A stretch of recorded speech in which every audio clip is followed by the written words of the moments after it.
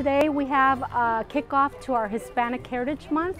The students have been learning about the different nationalities that are in the school. We not only have Mexican Americans or Mexican natives, we also have students from Central America that represent countries like Guatemala, Honduras, and we do have some coming from other countries like Puerto Rico, but mainly they're from Central America. Students started September 16th with Independence Day for Mexico. They learned about that, they learned about the history, and then they were given the opportunity to select a specific topic on Hispanic people, researching, looking at students developing skills in reading, in writing, and exploring and researching, but mainly to be proud of where they came from and to learn the history of their culture, and also to expose other students in the classroom to be able to learn from each other and be more diverse.